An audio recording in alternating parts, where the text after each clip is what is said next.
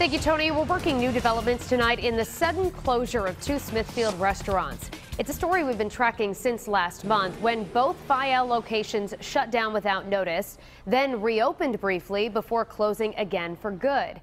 Well, now the Attorney General's office has received hundreds of consumer complaints and they want answers from the owners. Consumer reporter Susan Hogan joins us now from Smithfield with the Northwest Mobile Newsroom. This is the civil investigative demand letter that was sent by the Attorney General's office to the owners of Fayal's restaurant.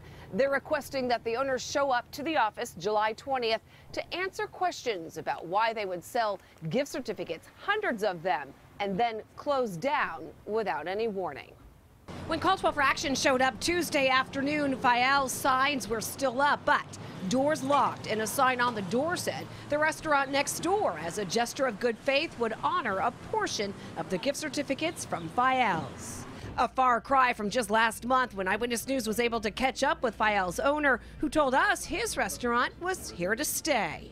I can understand their concern, frustration, and panic. We had a sale pending, and it took a little longer than I expected, and I panicked. There were some hiccups in it, but we're back on. We're here. We're going to honor every certificate, and hopefully we're here for a long time. But that was not the case. Shortly after this interview, Fayal's closed down, this time for good. And now more than 300 former customers who bought gift certificates have filed complaints with the Attorney General's office. The AG's office is looking into the possibility the owners, Jose and Amelia Ferrara, were allegedly in violation of several laws, including engaging in conduct that creates confusion or misunderstanding and engaging in any act that is unfair or deceptive to the consumer. Now, the reason for the civil investigative demand is really just to get those owners in with the Attorney General's office, with the Consumer Protection Unit, just to talk to them about what they can do to answer to all of these complaints against them about the gift certificates.